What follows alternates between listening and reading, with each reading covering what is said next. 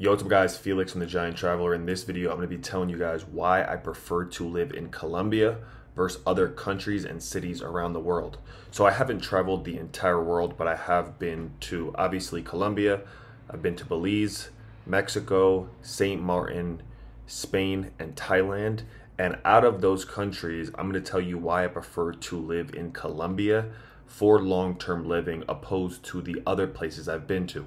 Now that doesn't mean that I'll never move out of Colombia and maybe make my home base another part of the world, but I will say that I don't ever see myself living in the United States again. Yes, I plan to keep my citizenship because my family is there and certain things I do love and miss about the States, but just for the quality of life and what I'm looking for, I don't ever plan to live in the United States again. But I still love the United States for what it offers. Now I have a list beside me and I'm going to be talking about basically the reasons as to why I prefer and choose Colombia over a variety of different locations. Now, because I have this travel channel, I do plan to travel, explore, and see what else is out there. Like I'm saying, I'm not outruling any location for long-term living. I am outruling the States, but I do go back from time to time to travel. But I will keep my eyes and opinions open if I find something that may be a better suit for long-term living. But the first thing we have is close and same time zone. So when I say close, obviously I'm up in the Northeast where my family lives, around the New Jersey, New York area. You actually can't fly direct from Medellin to New Jersey, but you can go from Bogota to New Jersey, and it's about a 4 to 5 to 6 hour flight. So it's relatively close. Yes, it's still 4 or 5 hours, but if you're considering Europe, if you're considering Thailand, those could be, 8 to a whole day, 8 hours to a whole day of flying. So it's relatively close. I can get to Miami in about 2.5 to 3 hours, or maybe 3.5 hours if the flights. It usually ranges between 2.5 or 2 hours and 45 minutes to about 3 hours to about 3.5 hours from Medellin to Miami.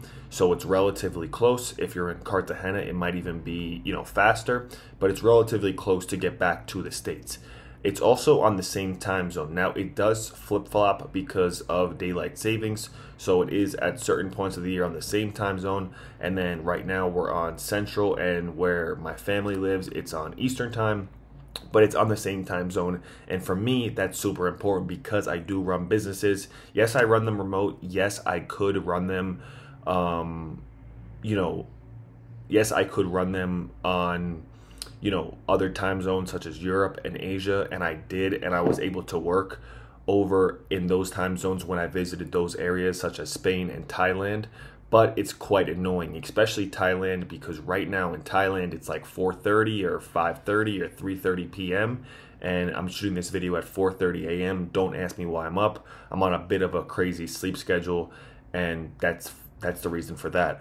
But being 10, 12 hours ahead, while it's doable, it's quite annoying. So what I have going on is kind of like in the States, but not in the States, but can be done remotely.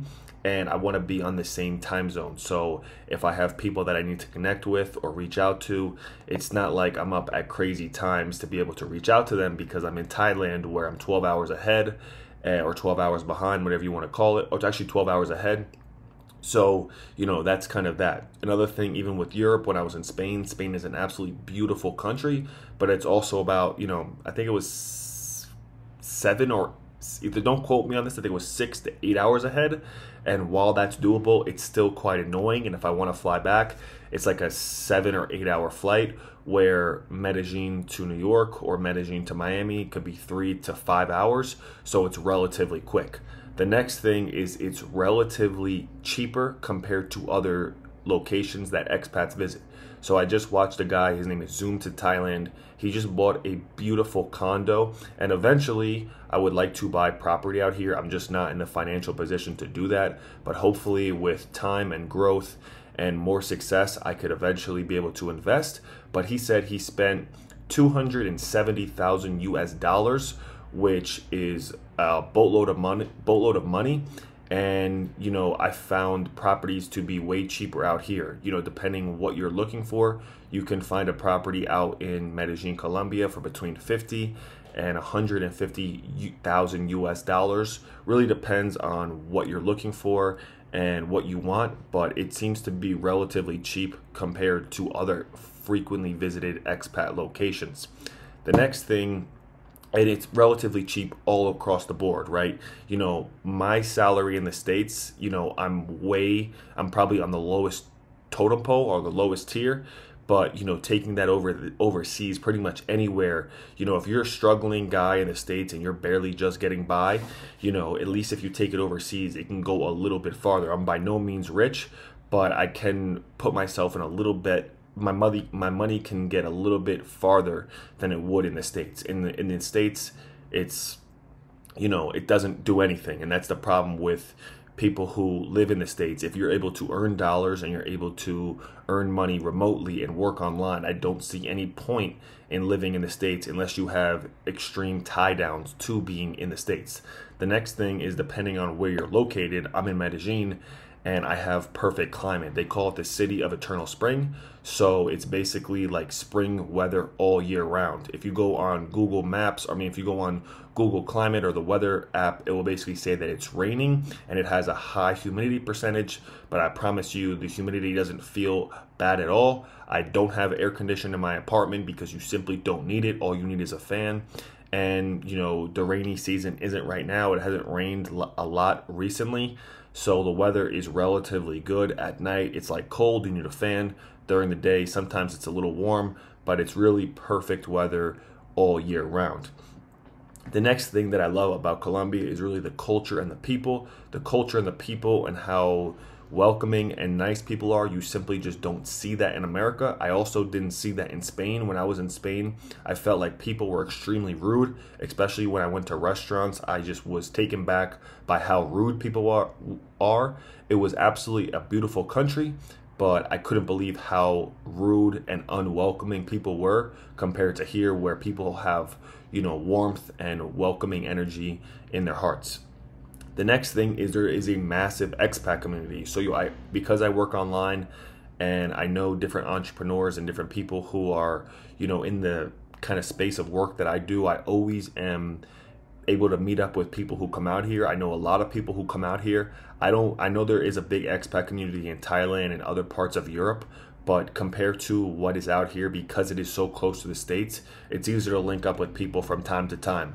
Now, I don't have a huge social circle out here. I'm kind of more to myself, but at the same time, I do meet up with different people who I know from business and kind of what I do that frequent out here often, because it's a beautiful city, it's a beautiful country, and a lot of people come out here because it's very close to the States. It's not saying like, hey, I want to go to Medellin for the weekend, or I want to go to Colombia for the weekend, which is doable. Going to Thailand for the weekend or some parts of Europe is a bit difficult, because when you have to travel for an entire day to get there, that can be a bit rough on a weekend trip.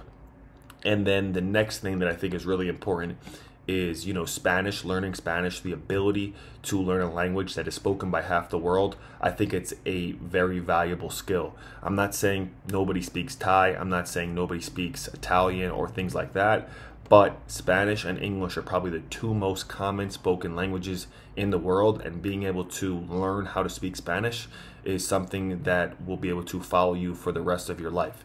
So those are kind of the things that kind of are keeping me in Colombia, Medellin specifically. Like I said, I don't plan to live in the United States personally anymore, but I will keep my eyes open for future locations in the world, because I do plan to travel, explore, and see what's out there. Currently, my home base is going to be in Medellin, Colombia. I've been here for just about a year, and I'm really loving it and enjoying it and building a life out here, which is really exciting. But that's what is keeping me here in Colombia versus other cities, locations, and areas of the world. But I'm excited to check out the world and what it has to offer.